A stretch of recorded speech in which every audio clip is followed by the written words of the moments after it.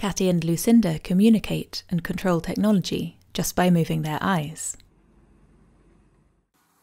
which means they're able to play chess together, even though Lucinda lives in Sussex, England, and Kati lives in Finland. The UK-based charity Special Effect has created a suite of free-to-play, gaze-controlled online games, which allow anyone to compete against anyone else, anywhere in the world. There are games you can play by yourself, or one against one, whether the person you're playing against uses gaze control or not. You beat me!